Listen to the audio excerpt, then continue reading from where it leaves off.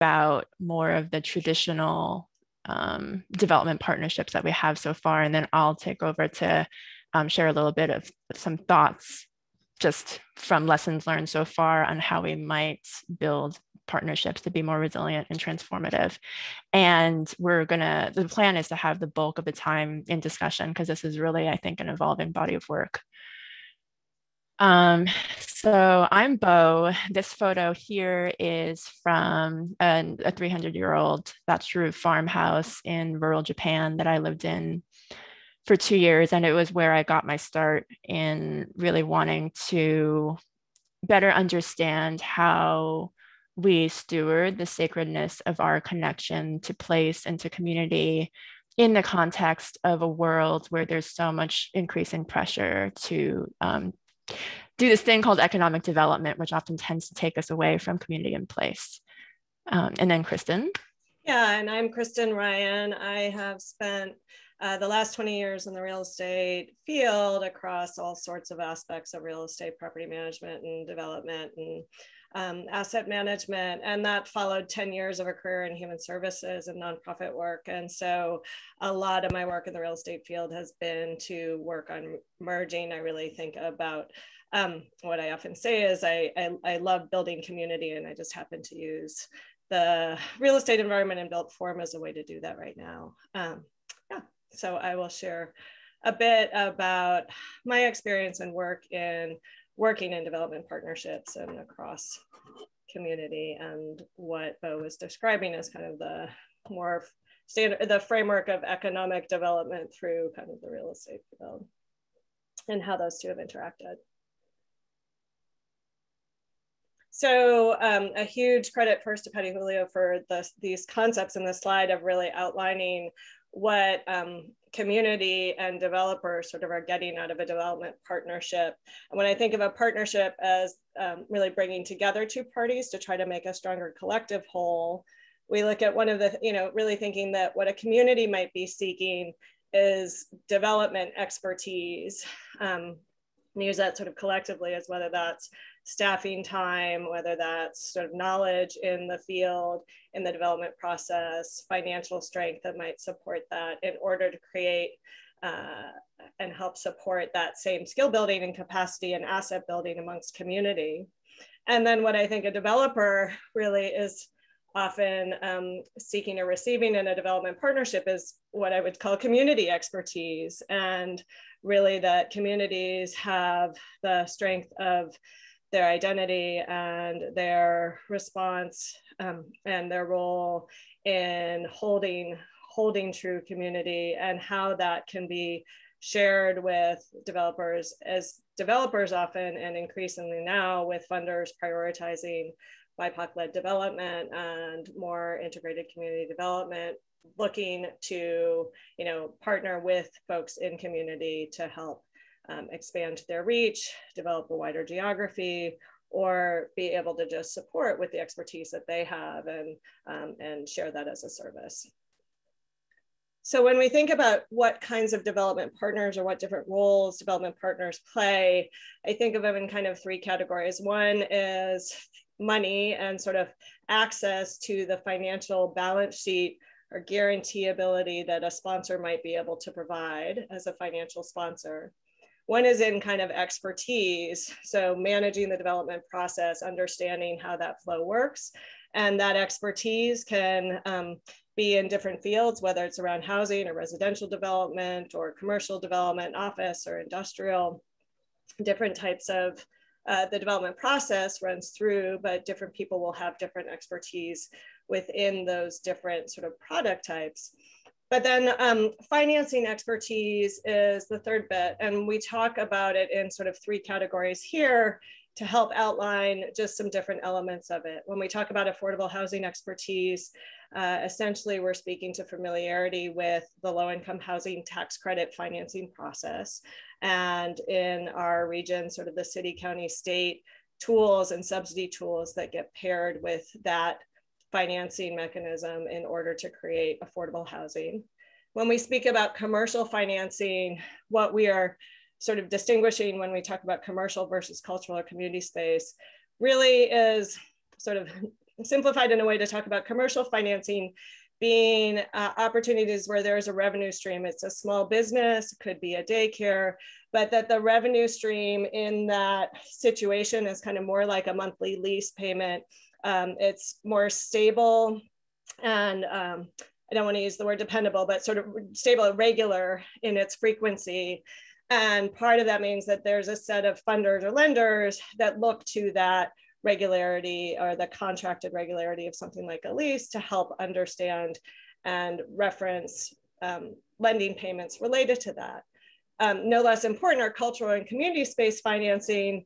And so, which in this case, we're using to reference really spaces that where the sort of revenue stream may be more irregular, more flexible, more fluid, more variable, because it could be, you know, a museum that relies on both membership fees and gift shop revenue and event, you know, exhibit revenue. But the regularity of that can be up and down and flow differently through time. And funders may just look at that and underwrite that in a different way. So really, when we're talking about commercial or community cultural space here, it's less distinct around the actual use, because you could have uses that are cultural uses but relate to a more regular revenue stream, or you could have what seems like a commercial use that can have a more variable revenue stream. And so really we're looking at those as kind of the types of financing that are available in those two different pots. We have started a very preliminary matrix here. This is not meant to be an exhaustive list. Please fill in names, add, you know, share in the chat additional people that and groups that can partner. The goal is for this to be a resource for all, and we can continue to update it, and the slides will be shared over time, and then we can continue to keep this as a working document. But it's an effort to just outline possible development partners, both in the nonprofit sector and in the for-profit sector, and to identify whether they do have the expertise or the roles around the fiscal sponsorship within the affordable housing, the commercial or cultural and community space financing, as well as some sample partnerships or projects that have been outlined. I'll note we vetted this with a number of the partners, the developer partners themselves, but not everybody. So if you see the blue lines, those were folks we didn't have a chance to hear back from in time. But so we will continue to flux and fill this out for everybody's use as a resource. And then in order to talk a little bit about how do you go about sort of securing the relationship of the partnerships, the traditional tools that we've seen and that we use come in a variety of levels. So and these have kind of distinct purposes to them. When I think about the MOU, what's really being outlined is at preliminary points of a partnership to outline the shared values, the shared goals between the partners, and then sort of the fundamental, you know, business premise of who is going to take on what responsibilities in that partnership and who is going to take on what risks in that partnerships. Are some held individually? Are they all held collectively? But what are the operating assumptions between the two parties going into the effort to work through this project? When we think about development services agreements and joint development agreements, they tend to be kind of a next level down once the pieces in the MOU have been outlined and thought about. And I think of them really relating more to kind of the services necessary to manage through the development process. And so what does it take to actually build the building that you're working to build, and who is going to do what through that process? So in a development services agreement, it's often much more of just a fee for services agreement. So somebody who is delivering aspects of development process expertise, managing architects, helping manage accounting, helping work through the permitting process, helping oversee construction, be paid a fee for those services. In a joint development agreement, it is a much more collaborative or shared process in terms of both parties doing different aspects of those responsibilities through those services in order to get the building built. And the ones in the darker blue at the bottom are really reflecting different forms of ownership and the agreements that are in place to help outline kind of who owns the real property itself and in what manner. So owners, property can be held in condominium where the same building has different condominium ownerships, and a condominium agreement will oversee that, along with the rules and sort of the operating rules of how the two, three, four multitude of owners within that condominium will work together over time. If the property is a co-op, then there's a set of co-op documents that outline that. They include a proprietary lease and the corporation documents, and those documents will outline that form of ownership. Frequently with tax credit investors, there are partnership agreements, and there's a partnership that owns the real estate asset, and the tax credit investor is a part of the partnership and has certain roles and responsibilities and investment and decision-making power within what's outlined in the partnership. LP stands for limited partner, correct? So those are, these are not by far not the exhaustive list. There are other agreements that can be crafted and created, but it gives you a feel a little bit in the levels of how you start to think about who's doing what in a development partnership and who will own what, and how will it be owned.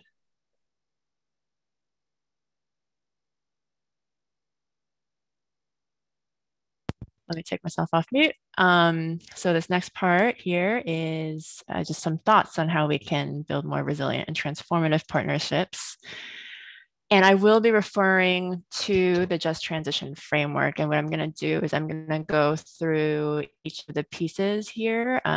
So for example, in the Just Transition framework, we talk about the worldview going, basically our culture going from consumerism to caring and sacredness. So I'll go through each of these components because they really relate to how we might think about partnerships differently, or maybe more just like an illustration of what it is that we are trying to go toward with changing the system of real estate. And so, for example, with worldview, with worldview, what we have is evaluation of dollars. And by the way, these are just suggestions. This is kind of more of a framework for discussion. So we have valuing dollars. We want to get to valuing each other. And so some possible changes there is essentially shifting how we talk about human capital, cultural capital, our stories. On the work spectrum, this is for the just transition. This is going from exploitation to cooperation. So what we have right now, and this is kind of the part of what we're talking about today, is we're pretty used to using contracts as a way of defining our relationships. And what we're going for is actually accountable relationships, and contracts are a way of getting there, but we're really also would want to focus as well on a resilient process and relational skills. In terms of governance, we have gatekeeping and control. We want generative relationships in the, I think this is, I forget, this is like ecological and social well-being, I think, in the just transition. So how do we track and incentivize access to decision-making? In terms of governance, we have a traditional capitalist process, and we want a process that builds on community strengths and norms. The just transition here goes to deep democracy. So basically designing together and not just having outcomes be determined by who has more power. And in terms of resources, this is extractive, this is regenerative. We're trying to go from the scarcity mindset to a sense that there are adequate resources for what it is that we need to do. And maybe what it is that we need here is more funding and a way of telling the story in a way that, and I would also add here, ways to be creative with our resources so that we're, cycling our resources locally rather than just having them continue to drain out of community. So ultimately, we're trying to stop the bad and build the new, and have outcomes that are aligned with community vision. So that's some of the thinking around maybe where it is that we're trying to go, and super welcome feedback on that. In terms of, with that framework in mind, real estate can create sort of a cycle of trauma. And it basically comes down to the fact that resources tend to be scarce for the kinds of projects that we're doing. We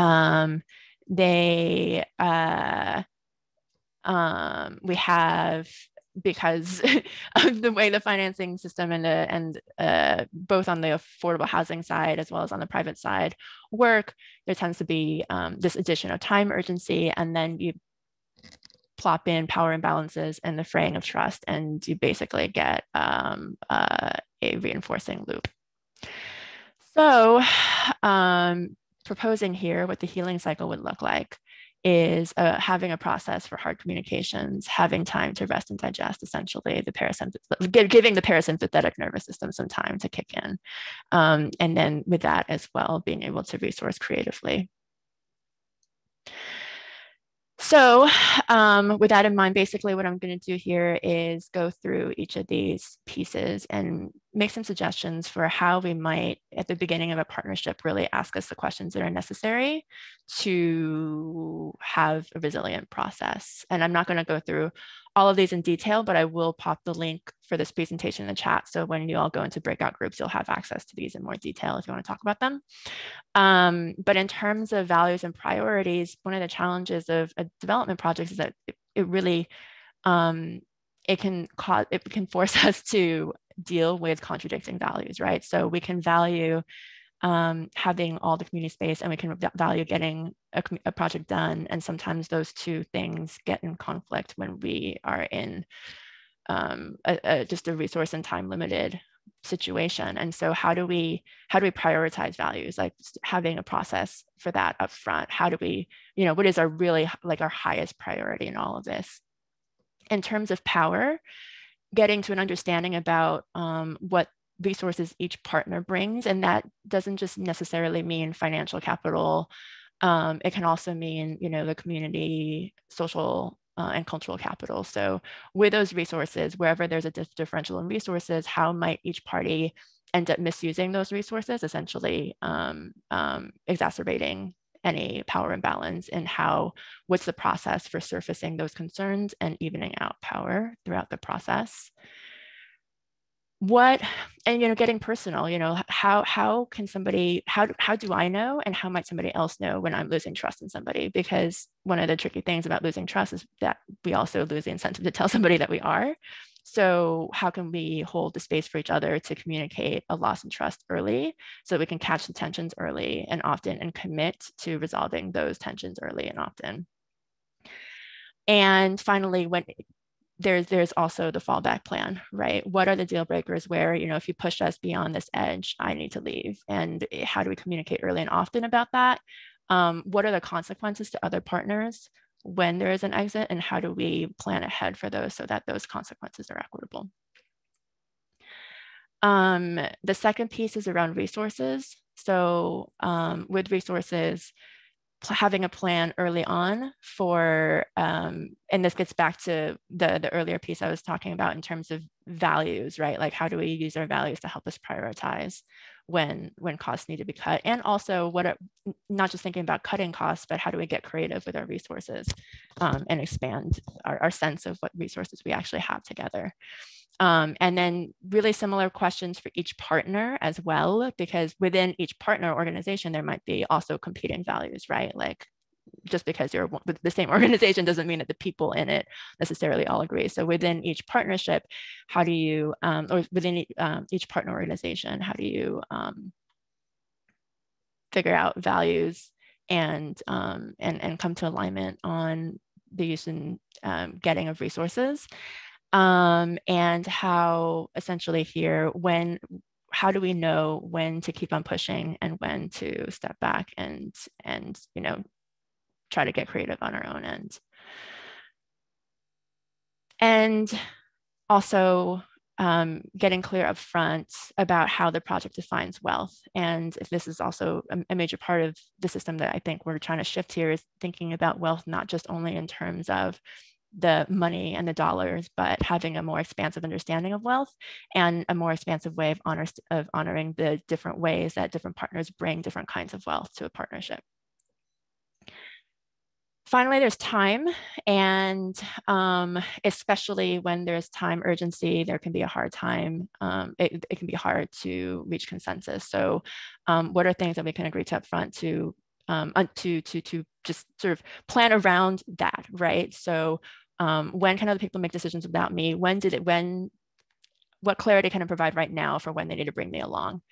And ditto here in terms of timeline delays, like just sort of thinking in the past, like in my past experience, when do I rush things when I don't actually need to rush them? When do I take too long when I actually need to go faster, right? Like what have been my habits about that?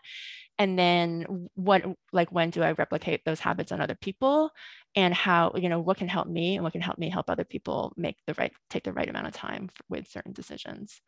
And then conflict resolution, also going back to the values, it tends to be something that gets constrained and constricted in a way that makes it really hard, especially when time is urgent. And so what is our plan up front for making sure that we're breathing and building in breathing room to resolve tensions as they arise? So what I would just like to leave you here with is just this notion that what Kristen had shared are all the contracts and agreements that go into a partnership. And that's kind of like the concrete products, but it's not just these contracts, right? And the building is also not the only concrete product of all of this. A lot of what we're trying to do here, I believe, is also building a process. So the process that we come up with together is also part of the outcome. So I think we're ready to move into breakouts. I think right now we'd love to, we would prefer to give you more time in breakout sessions. And I think I took more time than I was supposed to on my part of the presentation. So I would like to maybe open it up for any clarifying questions. It's clarifying questions only. And then I think Alicia will help facilitate breakouts.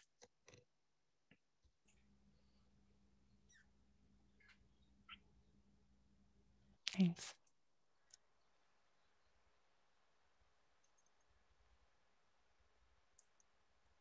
If we're ready to move, Alyssa is going to put us into breakout groups. Alyssa Rodriguez works with Cascadia Consulting, is supporting all the lunch and learn and trainings as part of this program. And so I believe folks can contact Alyssa if you have any questions during the breakout session.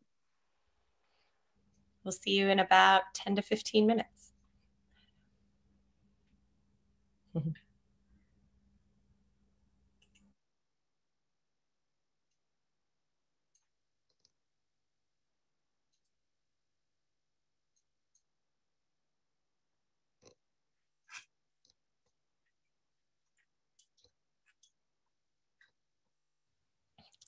Bo and Kristen, I'll turn it over to you.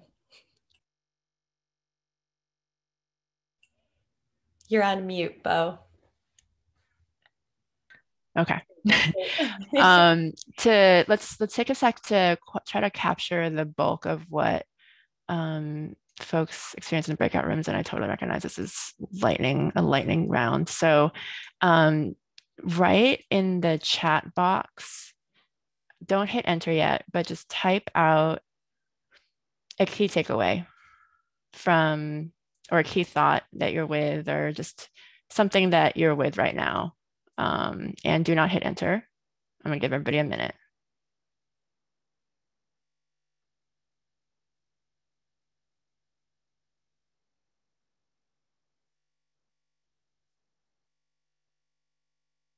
So again, in the chat, you're typing out just a key thought that you're with right now.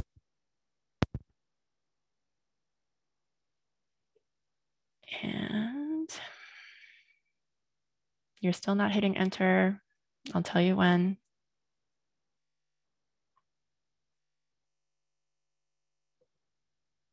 Okay, hit enter.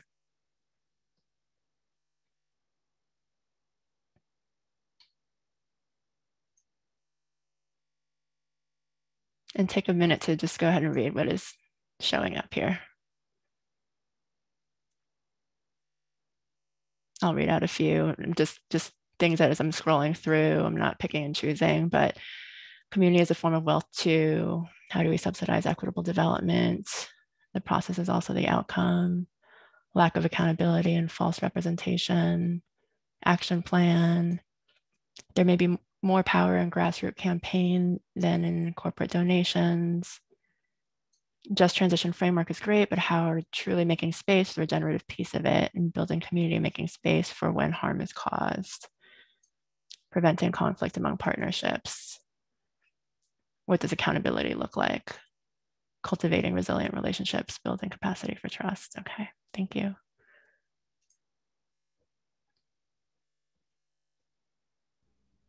Thank you. I'm going to pass the mic to Alyssa Rodriguez, who's going to help us just get a little bit of feedback and your requests, especially your requests and ideas for future Lunch and Learn discussions. So Alyssa, go ahead and lead the group.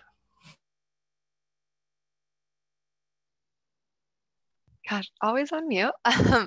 So I put in the chat the link to this poll everywhere. So you can either go to the link that I put in the chat, or you can text King County Co at 603 and then this number 2233.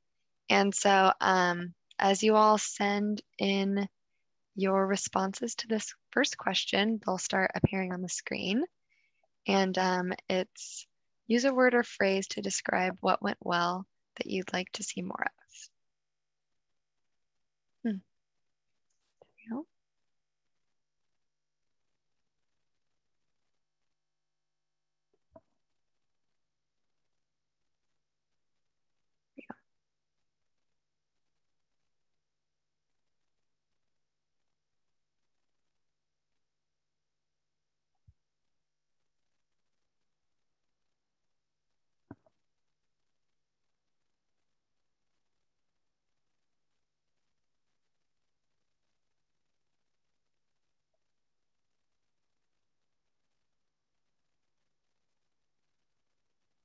So the more a word is input, the bigger it'll be. So sharing, discussion, actors, experiences, storytelling. And these will still be open. I will just go to the next question, seeing that we have only a couple minutes left.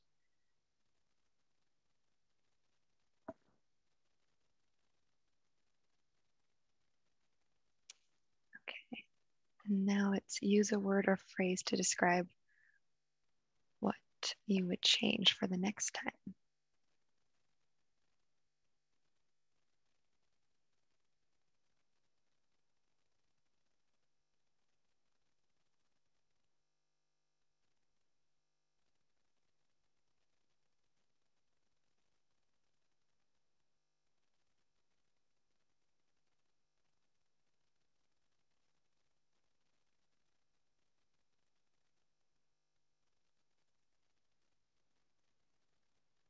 Case, time, examples, personal experiences.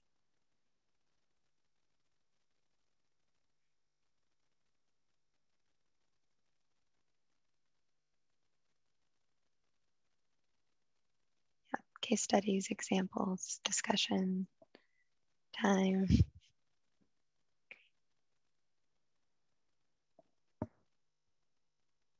Okay, and then the last question is, which topic would you like to see more future Lunch and Learns about? And you can select as many as you would like. And the fourth question is just what one that might not be listed here. So if you think about that as well.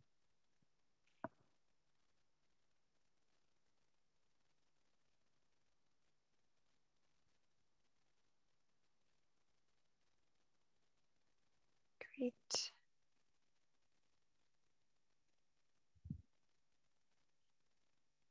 Yes, and this is just any topics that weren't there. And this will stay open a little bit afterwards, so you can submit your responses if you didn't have a chance to yet.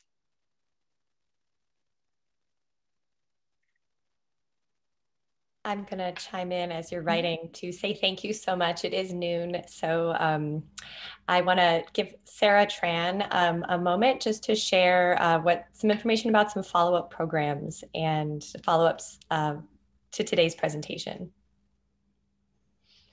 Thank you all. I know that time is short and time is valuable, and I'm so glad that we were able to come together today for the first Lunch and Learn in our series of Lunch and Learns, which will be going throughout this year.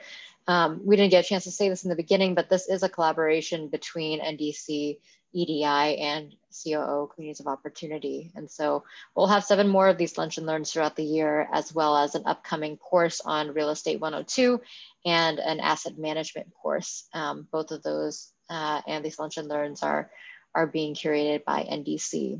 And I want to extend my thanks to Bo and Kristen for facilitating this really critical conversation today, and to all of you for the experiences and thoughts that you shared in our whole group as well as in small group.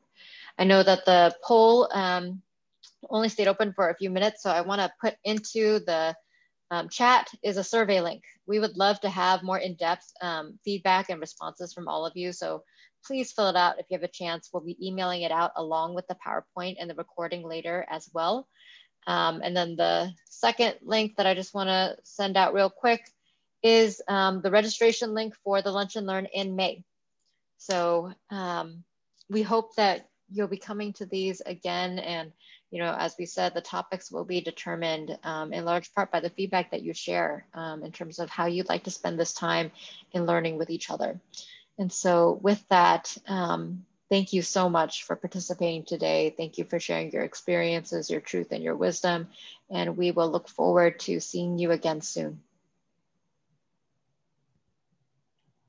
Thank you. Thank you for having us. Such an insightful presentation.